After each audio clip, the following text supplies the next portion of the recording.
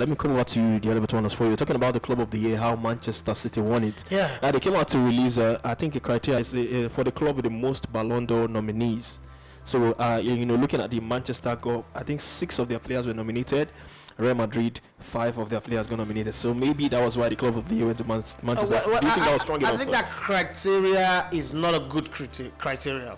So French football is organizing the Ballon d'Or. They know that the biggest competition in Europe is the UEFA Champions League. Now Real Madrid won the UEFA Champions League, won the La Liga. On rating, I will rate the La Liga way higher than and they defeated the Man City and Liverpool, the top 2 teams for the club of the year. This same Real Madrid. What is Benedict trying to say?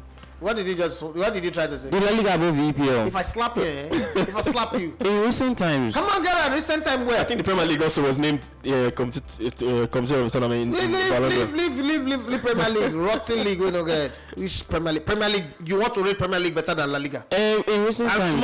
Small children in La Liga are winning the awards. Which recent one? Recent one. No, get me into that conversation. Look at this thing where. Karim Benzema. No, all La Liga, mostly La Ligas. Yeah. Where did Lewandowski go? Lewandowski turned down Manchester United, Arsenal, and Chelsea to go play for a dead Barcelona team. What are you saying? Come on, Barcelona with their terrible performance last season didn't get to the quarterfinals of the UEFA Champions League. Produced 2 players for producer Gavi. I think this is a conversation that will go on for long. The best league in the world, the Premier League. It's always arguable. It's not arguable. Best league in the world there's no argument. Best league in the world is La Liga. La Liga produced Champions League winner. La Liga produced best. When was the last time a player in the English League won the UEFA Champions Ballon d'Or?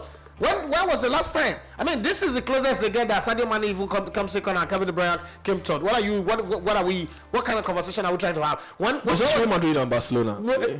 Just two clubs, just and when they meet Liverpool in the final, they make Liverpool look like shit. When they meet Chelsea in the semi-finals, they knock them out. When they meet Man City in the semi-finals, they knock them out. Even Man City cannot hold on to lead. Are you kidding me? The worst of Real Madrid team, beat how many English teams did they beat? They beat Chelsea, they beat Man City, they beat Liverpool. Come on, what are you saying now?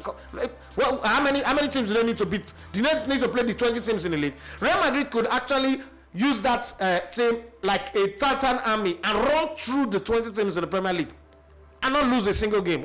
Please, nobody should get me angry. So do you think that criteria for Club of the Year was? That criteria is shit. They just want to compensate the Premier League like, oh, let's just put them all. If you look these days, everything about Europe is trying to compensate the English people so that they don't badmouth the rest of the world. So because of the power of the English press, first off, they organized the Euro and gave England a fixture that put them all of their games at home. I've not seen that before.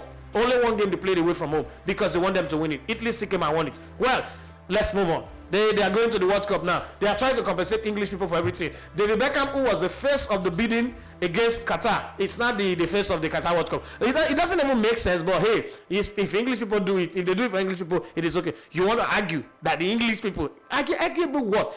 English League right now, Seth, is struggling where Bundesliga is. When you talk about English League being arguably with La Liga, don't even mention it. There's no, I can't. But the last time a player in the English League won the Ballon d'Or was 2009.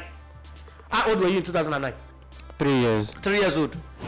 Since you came on social media, you've not tweeted that an English League player won the Ballon d'Or. You're telling me it's arguable? But you watch league now. Who told you? On paper. Who told you? Which paper? I bet tell the paper.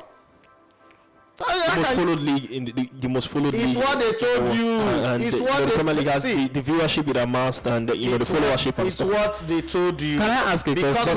That's what it is. Because of followership does not mean it's the best league in the world. Yes, Buhari was the most followed man in 2020. Yeah, doesn't followership doesn't mean it's the best league in the world. So see, people go to the La Liga to finally, as we are speaking, Haaland, his next destination is La Liga. Yeah. The best players in La Liga will not agree to move to the English League. You can't force them to move to the English League.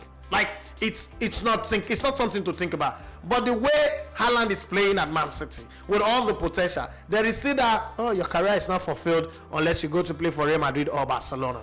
There is already a budget to sign him in 2024, 180 million to buy Haaland. Would Man, anybody I've ever thought of, they want to buy a player that is at its prime from the La Liga. No. You leave England, Luka Modric go to Spain and win Ballon d'Or. Okay, Cristiano Ronaldo left England as a normal, regular, average striker to become a world beater. You leave England and you go to Spain and become a better player. You get polished, you get groomed, you get pushed up. And before people say, oh, you're playing against weaker defenders, they also come to the Champions League and dominate. Old man Karim Benzema came into the Champions League last season and won the top goal scorer against all the best players. So goals. Let's not even have that conversation, because when people bring that conversation, it pisses me off, and then they come with this whole most viewed, most watched. It's the language. The commentators is the reason why people are following it. It's just like the NBA.